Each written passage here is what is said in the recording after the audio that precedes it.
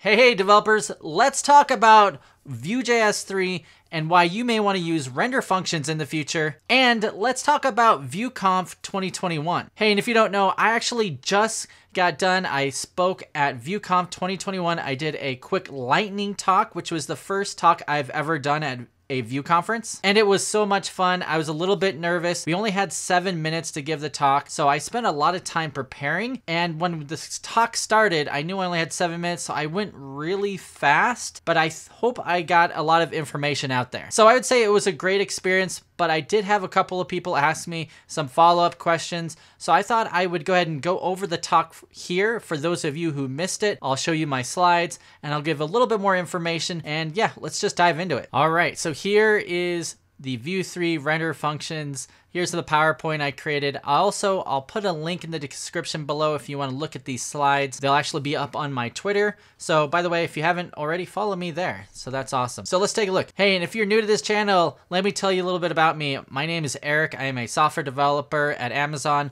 I'm also a big fan of Vue.js, React, and Angular, and I do a lot of videos and tutorials on those things on my channel. So make sure you check me out. You can also find my Twitter account at ErikCH. Go ahead and throw me a follow. That'd be awesome. And you're already on this YouTube channel, so make sure you subscribe. So render functions are really cool. So let me explain a little bit more about them. So I was, as an engineer at Amazon, we're always looking to improve our libraries, and I work on the Amplify team, and that helps you connect to a lot of different AWS services. And I thought, why don't we take a look at Vue, our implementation of Vue in our libraries, and see maybe if in some future updates we can use render functions to make some things a little more easier. So I kind of took a deep dive into it. It was definitely a big rabbit hole of what these things can do. I think the documentation isn't that great out there. There is some official documentation, but not a lot past that, and there wasn't a whole lot of examples. So the purpose of this talk is to talk a little bit more about some examples, some things I found out, some things I liked, and some things I disliked about this. So if you're completely new to Vue, let me tell you a little bit about what render functions are. So I put this in the background. We need more power, Captain, because that's exactly what render functions will give you. Basically, render functions are a way to write Vue code without templates. Basically, it's an alternative to templates. And if you come from the React world, you may kind of think of JSX, but it's not really JSX. It's a little different. But it basically is good for certain use cases. In the official documentation, they show an H1 header and how you can dynamically change it from H1 to H2 to H3 without having a big like if statement or a bunch of if statements, if else statements. So that's one way you can dynamically create HTML tags. I think it is pretty good for library creators, and it's really good when you need the full power of JavaScript. And so you'll see this kind of pattern when you're getting into more complicated apps and you need specific components that do specific things, and you're finding out just working with templates, and it's just not as powerful as you want it to be. So JavaScript will be a lot more helpful, and that's what render functions will give you. So there's really two types of render functions. So here on the left-hand side and the right-hand side, you can see, I'm gonna use my laser pointer. On the left-hand side, this render options right here is what you would see if you're using the old options API, which by the way, it's not really old, it's still new, but it's not as new as the composition API. But you use this render function right here, and it just has this return statement. And the way it works is the first value is the tag name, the second is any attributes or elements, and the third is like what's in between the opening and closing brackets of this div, or if you're going to nest some information underneath. And we'll talk more about what this H function is in a little bit. Now there is something called the composition API. If you've watched this channel, I've done quite a few videos on it. There's also an excellent talk at VueConf 2021, which once those videos are out, you could see that too. But here's a return statement. Remember, if you're using the composition API, you have to return it as a function. That's what right here shows you. And you see this is the same example. And this essentially, if you ran this in your Vue app, this would create an empty page with one div tag that said hello, and that's all it is, and it would be the color blue. So that's what this outputs from this code here. And by the way, I put a star here because technically there's another way you can use render functions or return what we call V nodes, which helps create the Vue.js app. template that is, and that's using like functional components, because functional components can return it. And I'll show you what that looks like here in a moment. So the next page we have here is this H function. So this is, by the way, before I move on, this is Vue 3 centric. This is what you use in Vue 3, this H function. So H function is a utility to create V nodes, which helps create your virtual DOM for your Vue app. It could perhaps be more accurately be called create V node, but it's actually H. So when I look at this, there's 3 different ways, or there's 3 different arguments that you want for your H. So the first is like the string, object, or function. So this is usually like the tag name, like for example in div, but it could also just be a string or some kind of object, or it can be a component name too. Just realize that you can pass components in here. The second one is optional, but this is where you put your attributes, your props, and events. And it's just like an object, so you would have the prop name and then the value for it. And we'll take a look at an example of that in a moment. And the third one here at the bottom, you can see my cursor, is the value that goes in between. So this could be the nested values, like if you're going to have a div tag and another div tag, you can kind of nest it that way. Or perhaps you're just putting the values of whatever tag it is. So you could have like a text here. Here's an example. You can embed another. You see here, this is an array. It doesn't have to be an array, but you could have just multiple values inside this div tag. And look, here's a component right here. So moving on. So what are the Vue directive equivalents with render functions? So as I was kind of learning this, I was trying to figure out like what are some Vue directives that I normally use, like v-for, v-if, and how would I do this using render functions? So here's a v-if. So here's the const show 2refs. So I'm taking something from the props, I'm destructuring it, and then I'm just doing a ternary operator here. I'm just going to say if show value is true, then show this div. Otherwise, return an empty array. And this is one way to do it. You could certainly do it another way. You can create your own functions that return these H functions back. And you can just use an if statement if you wanted to. So I like the ternary because it's very simple. This is something you see in React all the time. People use ternaries. And I think this will work well.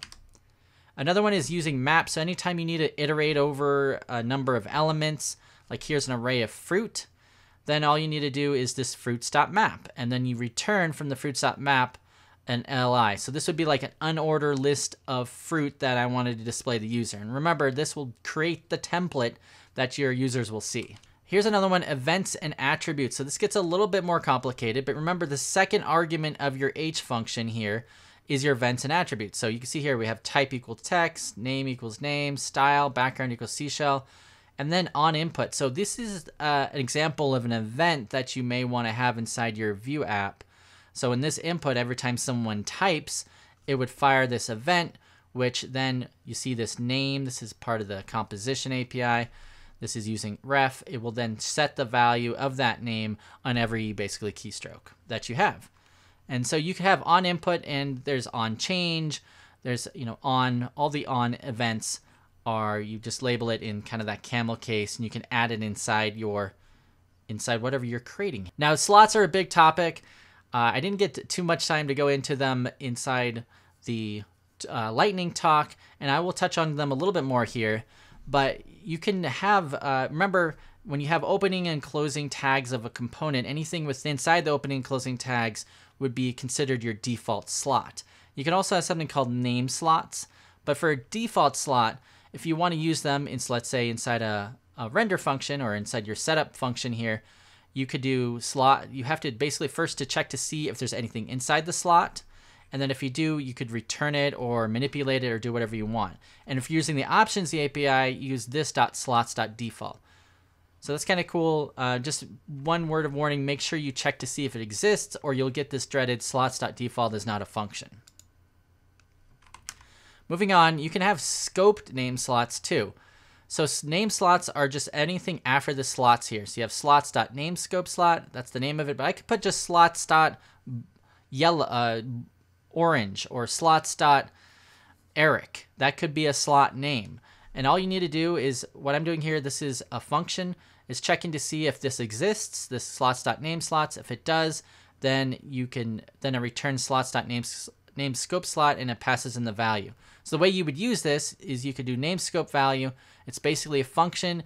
We can pass in an object called foo, And then in our parent component, we can get access to that using this syntax. If you remember, if you ever use scope slots, or name slots, you use this template syntax that was introduced in Vue.2.6, I think. And so you put that hashtag names, or you can do vslot too, by the way. But you do hashtag name scope slot, and then equals, and then whatever you're destructuring from there. In this case, it'd be foo. So that would return bar. This would return bar. I know it's a little bit of a confusing example, but trust me, it works. And this is really powerful because you could do a lot of neat things with it. So for example, you can iterate over slot data. So I could take this name scope slot and I could pass it into other slots if I wanted to. I could pass it into other components using render functions. You could do all sorts of things with it. And then you can display it with, I created in one project a render component that all it did was it accepted a slot, or excuse me, a slot, and then it just displayed it to you using H. So I would just pass it in with H. So you can also, there's a lot of cool things. I would also look at the guide for render functions. I'll include a link to that in the bottom of this. All right, so what about multiple render functions per file? So this is something I've noticed when I was testing things out. You can create a single file component, like you hear in the left-hand side, and I can put multiple components in it, basically multiple render functions. So I have this export, and basically they call these functional components, but they can return basically fragments or H's, which are V nodes that can be displayed in the template as components. So for example, I have fruits display that has a div tag and it shows a couple of fruit. I have fruits review that has like a little emoji smiley face in it. And then I have an export default that just has a div and hello fruits. And on the right hand side, you can see here, I'm importing in the named export fruits display and fruits review, and the default export fruits info, and then I'm displaying it all over here on the left hand side. And this is a valid way of using functional components with this render functions and this H function to create a template. So you can have one file here and just have a bunch of functional components that return different basically vnode DOMs, different information. You can compile it all together and have it all in one file, which is really cool, and display it in one place. So here's tip number 2 is debugging. So if you start creating and you get really into creating render functions, you are going to run into things like this, where you got this really big nested form. Here's a form tag. And then inside that form tag, I have a SS, which I stand for scope slot, which I didn't put in the code right here because this was too big. But I basically created the scope slot, and I'm passing in the shows.value. And then I have an H tag, or excuse me, I have an input tag, which has, and it's on every change in the input value, it's setting the event target value. I have a button, and then I have a shows, which is what I'm going to actually show to the users. And I have this ternary operator where I'm checking to see if error.value equals what it equals. And then I have this, I'm displaying the error value. Otherwise, I go through this map where, once again, I'm doing kind of a bunch of crazy stuff here. I'm just I'm looking at pasting the show there. I'm showing the show. And then I'm looking at show.name. And you can see this gets kind of complicated. In fact, this has a bug in it. And for those of you who are eagle-eyed, you may notice on this line here, I'm not returning back the H. And since I'm doing that, it silently failed. And this was a real example I did on a YouTube video a few weeks ago, where I was trying to show you how to create a TV Finder app using render functions by itself. And you can see this is kind of hard to troubleshoot and kind of confusing because it all blends together, because you have all these H tags H functions over and over again, and it's all nested together. So if that ever happens to you, that's okay. So this may not be the best scenario to use render functions. I remember during my talk, people said, well, the one thing I learned from this talk is not to use this. I don't think that's that wasn't what I was going for. What I was going for is that you can go overboard with this. It can be easy to get confused because this is so long. And what you could do is easily you can break this into smaller parts and then do it that way. Or maybe something like this would be better just as templates in a normal template instead of a render, kind of this renderless render function with these H functions. Or maybe use something like JSX. So you kind of have some flexibility there. You don't have to do it this way. I highly recommend probably not doing it this way. but I still think that there is value in some situations of using render function. All right, so that is it for my presentation. I hope you guys learned something. This was pretty much what I was doing at VueConf, except I probably said this whole talk in about 6 minutes, and I just did it for you guys in over 10 minutes. So I hope you guys learned something. If you have any questions, leave a comment below. Let me know. Make sure you subscribe too. Thanks.